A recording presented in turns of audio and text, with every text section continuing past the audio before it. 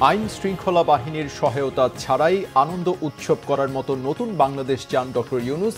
ঢাকেশ্বরী মন্দিরে পূজা মণ্ডপ পরিদর্শন। বিসর্জন আজ, মণ্ডপে মণ্ডপে বিষাদের ছায়া। মন্দিরের জায়গা ফিরে পেয়ে মতিঝিলে সনাতন ধর্মাবলম্বীদের উচ্ছ্বাস, সরকারের কাছে কৃতজ্ঞতা। ভোটের যত দেরি, সংকটের তত শঙ্কা বিএনপি নেতাদের। নির্বাচনের সময় সকল মন্ত্রণালয়কে ইসির অধীনে নেওয়ার তাগিদ বিশিষ্টজনদের। দেখছিলেন গ্রাউন্ড সিমেন্ট সংবাদ শিরোনাম, এবারে বিস্তারিত।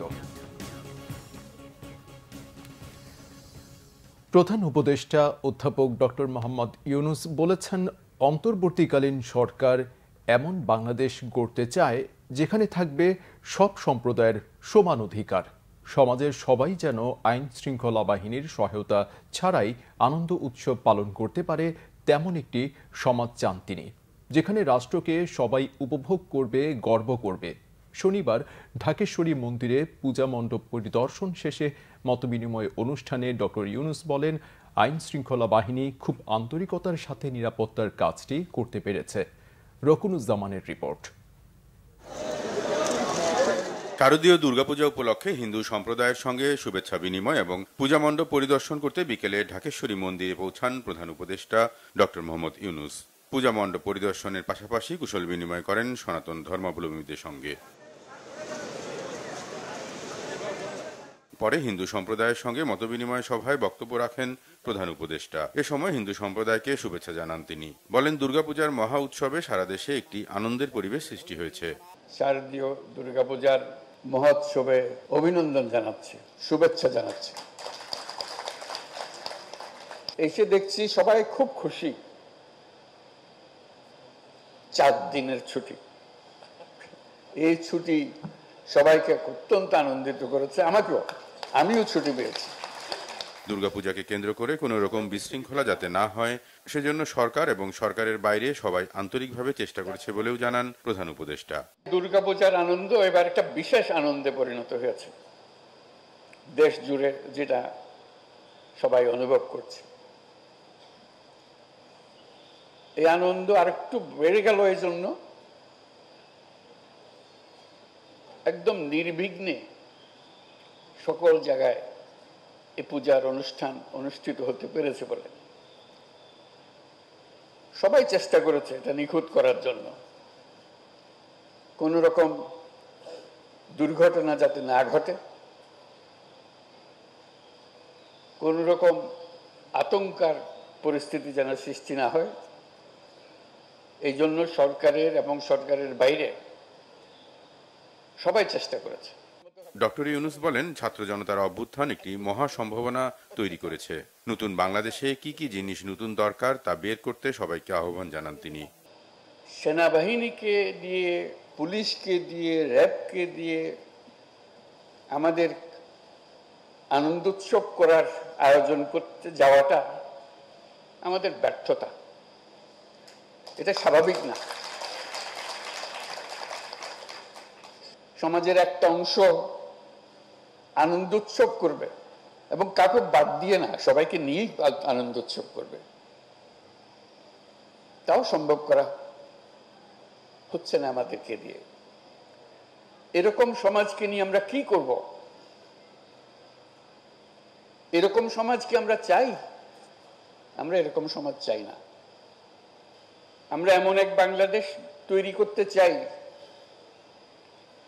যে বাংলাদেশে আমাদের যারা এই দেশের নাগরিক, তাদের সকলেরই সমান অধিকার, এই কথা যেন আমরা নিশ্চিত করি। শুধু কিতাবে লিখে গেলে হবে না। কিতাবে লিখে দিলাম এটা সমান অধিকার, তারপরে গিয়া কাটাকাটি, মারামারি এগুলা করলাম, অধিকার কেড়ে নিলাম, কেড়ে নিয়ে আবার গৌরব বোধ করলাম, বাহবা পেলাম। এরকম সমাজ আমরা চাই না। 3 মাস পর 6 কমিশনের রূপরেখা দেবে জানিয়ে প্রধান উপদেষ্টা বলেন, তখন জনগণ সেই রূপরেখার উপর মতামত দেবে। নতুন একটি দেশ গড়ার এই সুযোগকে হাতছাড়া হতে না দেওয়ার আহ্বানও জানান প্রধান উপদেষ্টা। সংবিধান তাকে নিশ্চিতভাবে অধিকার দেবে এবং রাষ্ট্র সেই অধিকার নিশ্চিত করবে। রকুনুজ্জামান, বাংলাভিশন, ঢাকা। উৎসবমুখর পরিবেশে উদযাপিত হল সনাতন ধর্মাবলম্বীদের দুর্গোৎসবের মহানবমী।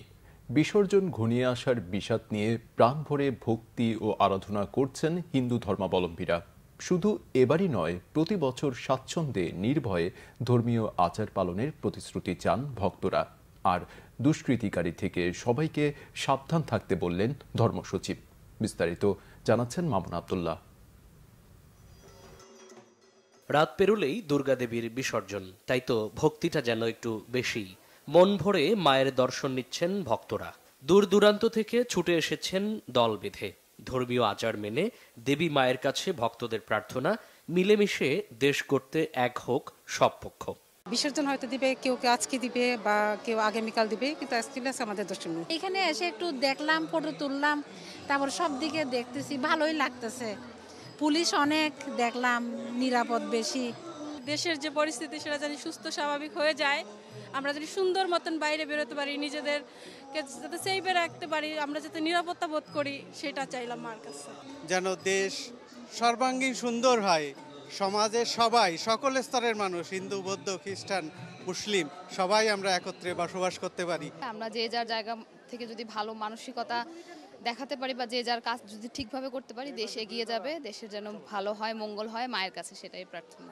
বিশুদ্ধ পঞ্জিকা অনুসারে এবার মহানবমী ও দশমী পূজা একই দিন পড়েছে।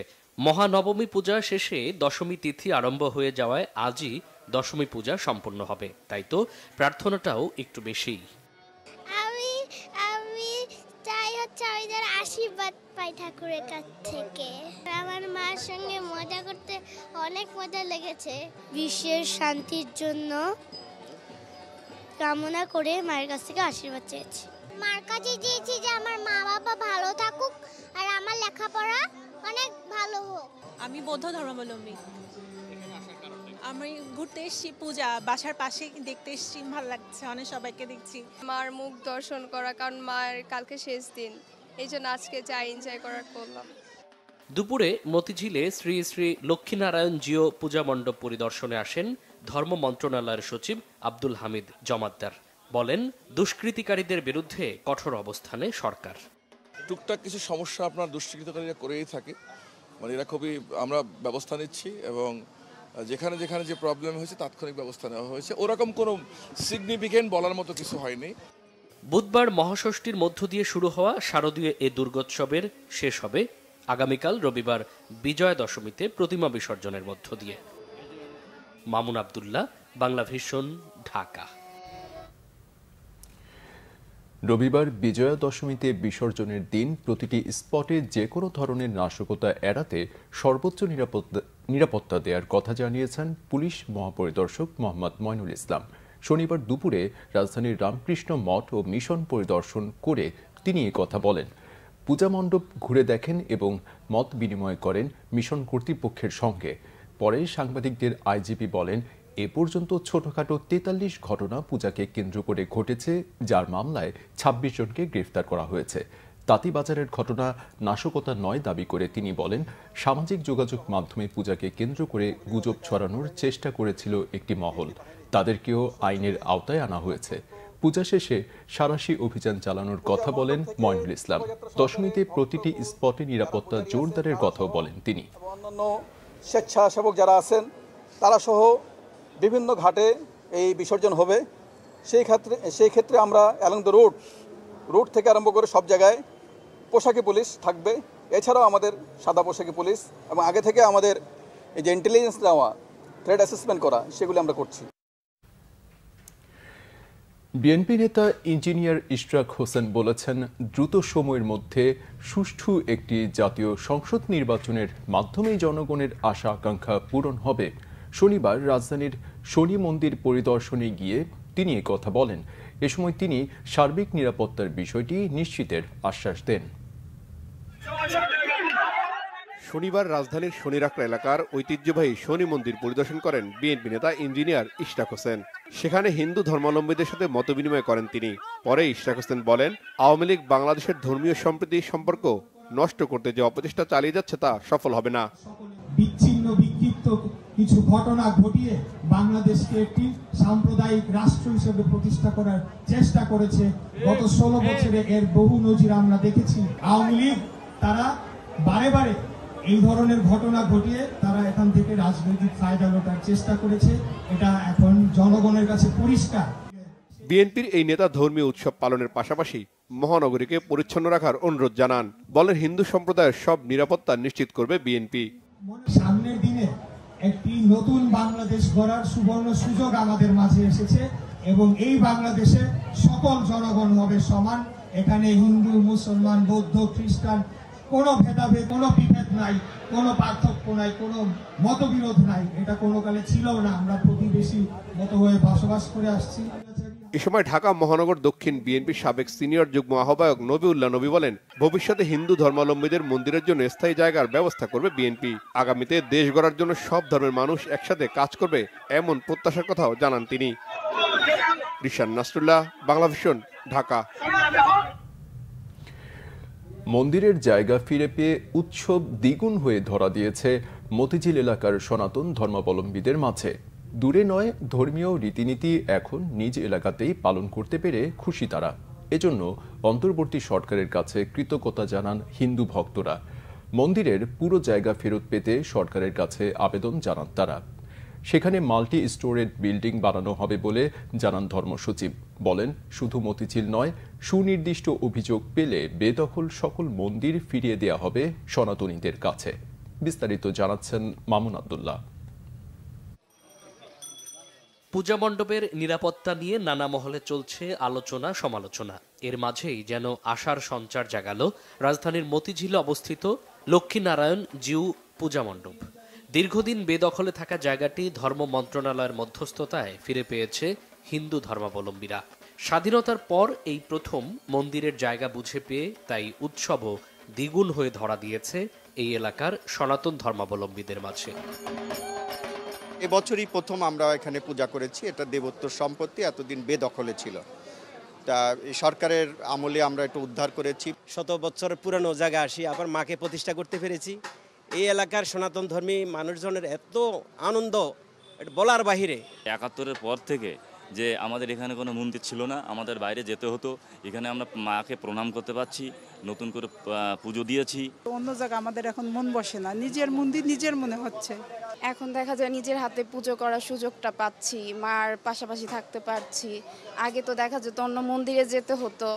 জানা যায়, মন্দিরের 36% জায়গা থাকলেও 11%ই চলে যায় রাস্তা ও মেট্রো রেলে। বাকি 25%-এর মধ্যে 15% মন্দিরের দখলে পেলেও 10% এখনো ভূমিদস্যুদের দখলে। জায়গাটা 36%, কিন্তু এখানে উদ্ধার হয়েছে 14 থেকে 15% বা 16%। জমি খাদক আছে, ভূমিদস্যু, তারা বিভিন্ন আর্থিক সুবিধা লাভের জন্য এগুলো ঘর বাড়ি ছিল, কিছু দোকান টোকান ছিল, পজিশন বিক্রি করে তারা আর্থিক সুবিধা লাভ করে করতো। এই জন্য অবৈধ দখলে ছিল বিদায় আমরা এগুলো নিয়ন্ত্রণ নিতে পারছি। ধর্ম মন্ত্রণালয়ের সচিব জানিয়েছেন, শুধু মতিঝিলের জায়গা নয়, সুনির্দিষ্ট অভিযোগ পেলে দেশের যে কোনো জায়গায় বেদখল জমি ফিরিয়ে দেওয়া হবে সনাতন ধর্মাবলম্বীদের মাঝে। এরকম বাংলাদেশে অনেক জায়গায় এই দেবোত্তর সম্পত্তি বেদখলে আছে। আমরা সুনির্দিষ্টভাবে যদি পাই এবং আমরা যদি কোর্টে কোনো বাড়িতে না থাকে, এগুলো আমরা দখল উচ্ছেদ করে দেব। আমাদের প্ল্যান হচ্ছে, আমি থাকি বা না থাকি, এটা একটা মাল্টি স্টোরেড বিল্ডিং করার জন্য এবং ট্রাস্টের নিজস্ব ভবন এবং গভর্নমেন্ট টাকা প্রোভাইড করবে। পূজা কেন্দ্রিক বিশৃঙ্খলা তৈরিতে দুষ্কৃতিকারীরা এখনো সজাগ বলে জানান সচিব। এজন্য সবাইকে সচেতন থাকার আহ্বান তার। মামুন আব্দুল্লাহ, বাংলাভিশন, ঢাকা। বিএনপির সিনিয়র যুগ্ম মহাসচিব অ্যাডভোকেট রুহুল কবির রিজভী বলেছেন, বিগত বছরগুলোতে হিন্দু মুসলিমদের মধ্যে বিভেদ সৃষ্টি করে রেখেছিল ফ্যাসিবাদী শেখ হাসিনার সরকার। শনিবার সন্ধ্যায় শ্রীনগর উপজেলার শ্রীনগর সার্বজনীন কালী মন্দিরে পূজা উদযাপন পরিষদ আয়োজিত মতবিনিময় সভায় প্রধান অতিথির বক্তব্যে তিনি একথা বলেন। রিজভী বলেন, সাবেক সরকার হিন্দু সম্প্রদায়ের লোকজনদের বোঝাতো আওয়ামী লীগ ছাড়া অন্য কোনো দল ক্ষমতায় এলে হিন্দুরা নিরাপদে থাকবে না, তাদের বাড়িঘর ও সম্পদ দখল হয়ে যাবে।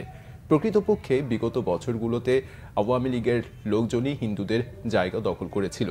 তিনি আরও বলেন, ওই সরকারের মন্ত্রী সংসদ সদস্যরা বলেছিলেন আওয়ামী লীগ ক্ষমতায় থেকে চলে গেলে লাখো লোক মারা যাবে, কিন্তু 5ই আগস্ট সরকারের পতনের পর থেকে কোনো লোক মারা যায়নি। এদিকে বিএনপি নেতারা বলেছেন নির্বাচন যত পিছিয়ে যাবে সংকট তত তীব্র হবে। সে কারণেই নির্বাচনের রোডম্যাপ দ্রুত ঘোষণার দাবি জানান তারা। অনিয়ম দুর্নীতির বিরুদ্ধে শক্ত অবস্থান নিতে অন্তর্বর্তী সরকারের প্রতি আহ্বান জানান বিএনপি নেতারা। শনিবার জাতীয় প্রেস ক্লাবের সামনে আয়োজিত কর্মসূচিতে বিএনপির ভাইস চেয়ারম্যান শামসুজ্জামান দুদু বলেন, জনগণের প্রত্যাশা ছিল অন্তর্বর্তী সরকার নানা বিষয়ে সংস্কার করবে, পরে নির্বাচিত সরকার সংসদে তা পাশ করবে।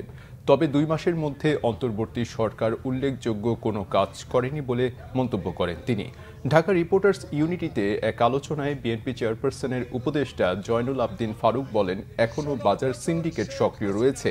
আওয়ামী লীগের দুর্নীতিবাজরা অস্থিরতা সৃষ্টি করছে। প্রশাসন থেকে আওয়ামী লীগের প্রেতাত্মাদের বের করতে না পারলে সফলতা আসবে না বলে মন্তব্য করেন বিএনপি নেতারা।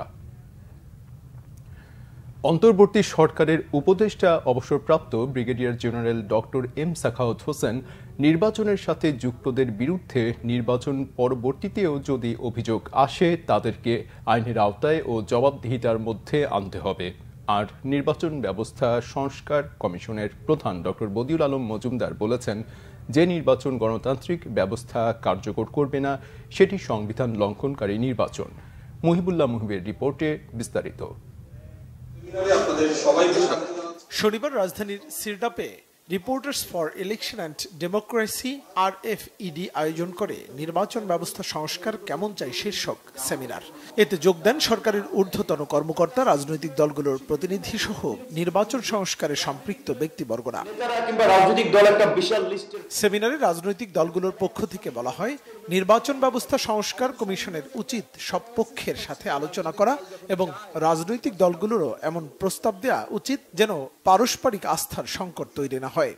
বাংলাদেশে 72 সালের সংবিধানের মধ্যে যে ক্ষমতার কাঠামো তৈরি করা হয়েছে সেটা এমন স্বৈরাচারী যে সমস্ত কিছু তার অধীনস্থ এবং ওইখানে সরকার প্রধান সংবিধানের ঊর্ধ্বে, সমস্ত জবাবদিহিতার ঊর্ধ্বে। ফলে সবগুলো প্রতিষ্ঠান জিহুজুর প্রতিষ্ঠান ছাড়া অন্য কিছু হয় না। তাহলে এই 2 অবস্থার বদল দরকার। কারণ আমাদের তো জটিলতা এবং জড়তা অনেক জায়গায়, সমস্যা অনেক জায়গায়। একই সংবিধানের পরপর 2টি ধারা, আর্টিকেল 59 বলছে স্থানীয় সরকার, আর্টিকেল 60 থেকে বলা হচ্ছে স্থানীয় শাসন। এই জিনিসগুলো তো বহু বছর ধরে আবর্জনাটা জমে আছে। সুতরাং এইখানে একে অপরকে দোষারোপ করার চেয়ে বরং রিকনসিলিয়েশনের ব্যাপারটা অনেক গুরুত্বপূর্ণ বলে আমরা মনে করি। বক্তারা ডিজিটাল পদ্ধতিতে নির্বাচন বাতিল, স্থানীয় নির্বাচন দলীয় প্রভাবমুক্ত ও জনবান্ধব প্রশাসন নিশ্চিত করা সহ নির্বাচনী ব্যবস্থা সংস্কারের নানা প্রসঙ্গে মতামত দেন। ইলেকট্রনিক ভোটিং মেশিনের মাধ্যমে যে ব্যবস্থার কথা বলা হয়েছে, আসলে এটাকে বলা হয়েছে যে মানুষের ডিজিটালাইজেশন না, বরং মানুষকে আরেকটা ধোঁকা দেওয়ার প্রক্রিয়া অবলম্বন করা হয়েছে। এখন এই পরিবর্তিত পরিস্থিতিতে প্রশাসনের যারা বিভিন্ন জায়গায় দায়িত্বশীল হচ্ছেন, ব্যাংক বিমার চেয়ারম্যান হচ্ছেন, বিভিন্ন দপ্তরে ম্যাক্সিমাম লোকই তো বিএনপি জামাত মনোনয়ন এটা অস্বীকার করে ওই নেই। তো তারা যদি এই হাই হুতাশ করে, আমি এখান থেকে ভাবতেছি আমার ভবিষ্যৎটাকে আমরা কি রাজনীতি করবো। আমাদের শিক্ষকরা গত 15 বছর অনেকেই 15 বছর ধরে যেভাবে তারা রিক্রুটেড হয়েছেন বিভিন্ন গভর্নমেন্ট স্কুলে, প্রায় এমপিওভুক্ত স্কুলগুলোতে, আমরা দেখেছি এটা সবাই অনেকেই রাতের ভোটের সহযোগী ছিলেন। তারা এগুলো করেছেন যে আমরা এক্ষেত্রে আমাদের স্কাউটদেরকে ব্যবহার করতে পারি কিনা, আমাদের ছেলে মেয়েদেরকে ব্যবহার করতে, গার্লস গাইড, তারপরে স্কাউটে যারা আছে, বিএনসিতে যারা আছে, যারা পলিউটেড হয়নি সেইভাবে। বক্তব্যে সরকারের পক্ষ থেকে বলা হয়, নির্বাচনের সাথে যুক্তদের বিরুদ্ধে নির্বাচন পরবর্তীতেও যদি অভিযোগ আসে তাদেরকে আইনের আওতায় ও জবাবদিহিতার মধ্যে আনতে হবে। আর যে নির্বাচন গণতান্ত্রিক ব্যবস্থা কার্যকর করবে না সেটি সংবিধান লঙ্ঘনকারী নির্বাচন। আসুন আমরা সবাই মিলে একত্রে কাজ করি। আমরা যদি সবাই মিলে একত্রে কাজ করি, যেমনি আমরা এই 5ই অগাস্টের আগে যে আমরা একইভাবে সবাই দলমত নির্বিশেষে সকলেই কিছু কিছু স্বার্থান্বেষী মহল ছাড়া যে কাজ করেছি সম্মিলিতভাবে, আসুন আমরা সবাই মিলে নির্বাচন ব্যবস্থাকে পরিচালিত করার চেষ্টা করি, কার্যকর করার চেষ্টা করি, যাতে আমাদের একটা গণতান্ত্রিক ব্যবস্থাটা একটা শক্তিশালী ভিত্তির উপর দাঁড়ায়। নির্বাচন কমিশন গঠন সংস্কারের পর সংস্কারের আগে এটা চিকেন অ্যান্ড এগ প্রশ্ন। তো আমি আমার ব্যক্তিগত মতামত এখন ইলেকশন কমিশন যদি করতে যান তাহলে কীভাবে করবে? আগের ব্যবস্থা ভেরি ফল্টি। যেই কারণে এগুলো নিয়ে আমরা অনেক কথা বলেছি। আইনটা করতে হবে, কিন্তু ওই আইন সঠিক আইন না। ওই আইন অনেক এর মধ্যে সমস্যা আছে।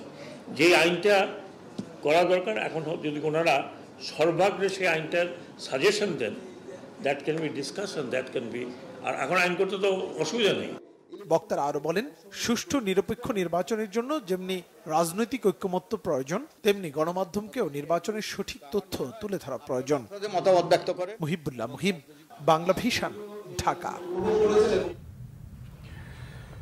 বাংলাভিশনের director finance Ashrafuddin Ahmed FCA স্মরণে মিলাদ ও দোয়া মাহফিল হয়েছে। শনিবার বাদাসর বাংলাভিশন কার্যালয়ে এই মিলাদ ও দোয়ার আয়োজন করা হয়। এ সময় মরহুম আশরাফুদ্দিন আহমেদের কর্মজীবনের কথা স্মরণ করেন বাংলাভিশনের চেয়ারম্যান আব্দুল হক ও ব্যবস্থাপনা পরিচালক প্রকৌশলী ইশরাক হোসেন। তারা বলেন, বাংলাভিশন এগিয়ে নিতে আশরাফুদ্দিন আহমেদ নিরলস পরিশ্রম করেছেন। ব্যক্তিজীবনে সততা ও দক্ষতার সাথে দায়িত্ব পালন করেছেন তিনি। পরে আশরাফুদ্দিন আহমেদের রুহের মাগফিরাত কামনা করে মোনাজাত করা হয়। দোয়া অনুষ্ঠানে বাংলাভিশনের কয়েকজন ডিরেক্টর, মরহুমের 2 ছেলে, বিভিন্ন বিভাগের প্রধানসহ সর্বস্তরের কর্মকর্তা ও কর্মচারীরা উপস্থিত ছিলেন। গত শনিবার সন্ধ্যায় রাজধানীর বেসরকারি একটি হাসপাতালে চিকিৎসাধীন অবস্থায় মৃত্যু হয় বাংলাভিশনের পরিচালক আশরাফুদ্দিন আহমেদের। তথ্য ও সম্প্রচার উপদেষ্টা নাহিদ ইসলাম বলেছেন, ভারত দেখাতে চায় বাংলাদেশে উগ্রবাদ চলছে। ফ্যাসিস্ট শক্তি রাজপথ থেকে বিতাড়িত হলেও সামাজিক যোগাযোগ মাধ্যমে সরব হয়েছে এবং অপপ্রচার চলছে। শনিবার দুপুরে রংপুরের বেগম রোকেয়া বিশ্ববিদ্যালয়ের প্রধান ফটক উদ্বোধন শেষে গণমাধ্যম কর্মীদের তিনি এ কথা বলেন। অনাকাঙ্ক্ষিত ঘটনায় আইনি পদক্ষেপ নেওয়া হচ্ছে বলে জানান তিনি।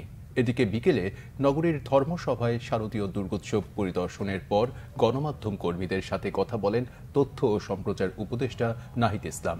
তিনি জানান, মনের ক্ষত দূর করতে বেগম রোকেয়া বিশ্ববিদ্যালয়ের সংবর্ধনা বয়কট করেছেন। বৈষম্য বিরোধী ছাত্র জনতা আন্দোলনে বিশ্ববিদ্যালয়ের শিক্ষার্থী আবু সাইদ হত্যার ঘটনায় শেখ হাসিনার সরকারের অনুসারী শিক্ষকরা সংবর্ধনা পাওয়ায় তিনি এই সিদ্ধান্ত নেন বলে জানান। বলেন, বিশ্ববিদ্যালয়ের অভিযুক্ত শিক্ষক, কর্মচারী ও শিক্ষার্থীদের বিচার না হওয়া পর্যন্ত শান্তি পাবে না শহীদ আবু সাইদের আত্মা। শনিবার বিশ্ববিদ্যালয়ের 16তম প্রতিষ্ঠা বার্ষিকী উপলক্ষে দিনভর নানান আয়োজনে প্রধান অতিথি ছিলেন উপদেষ্টা নাহিদ।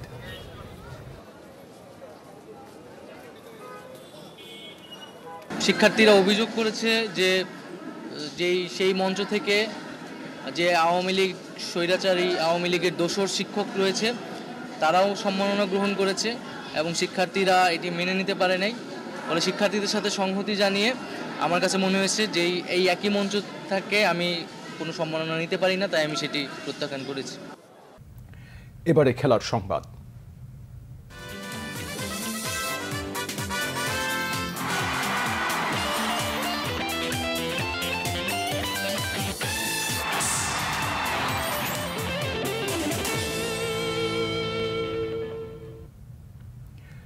ফুটবল।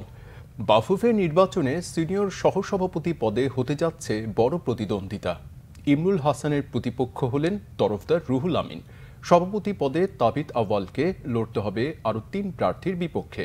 সাব্বির, মানিকদের মতো তারকা ফুটবলাররা দাঁড়িয়েছেন সহসভাপতি পদে। মনোনয়নপত্র বিক্রির শেষ দিনের 33টি সহ মোট 62টি ফর্ম বিক্রি হয়েছে। 3 দিনে 23 লাখ টাকার ফর্ম বিক্রি করেছে বাফুফে। মানিক মাহমুদের রিপোর্ট। চমকের পর চমক বাংলাদেশ ফুটবল ফেডারেশন নির্বাচনে সভাপতি পদের প্রার্থীতা নিয়ে গুঞ্জন হয়েছে সত্যি। ঘোষণা দিয়েও তরফদার রুহুল আমিন সরে দাঁড়িয়েছেন সর্বোচ্চ পদের প্রার্থিতা থেকে। যদিও এই পদে তাবিদ আওয়ালকে চ্যালেঞ্জ ছুড়ে দিতে মিজানুর রহমানের পর মনোনয়নপত্র সংগ্রহ করেছেন আবদুল্লাহ আল ফুয়াদ রেদওয়ান ও শাহাদাত জুবায়ের। ঐক্যমতের প্যানেলে নির্বাচনের পক্ষে মত প্রার্থীদের। ল্যাপটপ সংগঠক নয়, মাঠের সংগঠকদের চান বাফুফেতে। বিগত সময়ে ফুটবল ফেডারেশন ডিএফএ সৃষ্টি করে ফুটবলকে ধ্বংস করে দিয়েছে। সভাপতি পদে মনোনয়ন নিয়েছি এবং সহসভাপতি পদে মনোনয়ন নিয়েছি। আমরা চাই যে তাবিদ আওয়ালের মতো মানুষও থাক, আমরাও থাকি।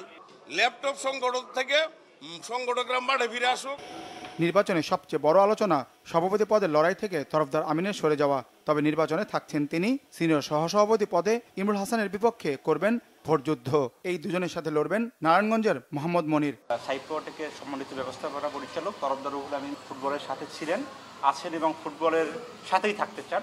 এই জন্য উনি আজকে ওনার পক্ষে আমরা সিনিয়র ভাইস প্রেসিডেন্ট পদের জন্য ফর্ম কিনেছি। এই সিনিয়র সহসভাপতিও একটা ভাইটাল পোস্ট, তো আমারও কিছু শিখার একটা প্রয়োজন আছে। এইখানে আমি তো হেভিয়েট প্রার্থী না, কিন্তু আমি এখানে কোনো নেগোসিয়েশন করতে রাজি না। এবারের ভোটে কঠিন প্রতিদ্বন্দ্বিতা হবে সহসভাপতি পদে। নির্বাহী কমিটির 4টি পদের জন্য লড়বেন সাব্বির, কানন, রূপু, মানিক, ইকবালের মতো তারকা ফুটবলার সহ 12 জন। কাজী সালাউদ্দিনের আমলে নির্বাচন করতে বাধা দেওয়ার অভিযোগ করেন অনেকেই। আমি কারো সমালোচনা করতে চাই না, ভবিষ্যতের দিকে তাকাতে চাই। ভবিষ্যতে যাতে বাংলাদেশ ফুটবল একটা জায়গায় পৌঁছতে পারে। আমি জানি অনেক অবকাঠামোগত অনেক সমস্যা রয়েছে। আমরা এখনো প্যানেল নির্ধারণ করি নাই, প্যানেলটা নির্ধারণ করার চেষ্টা করছি।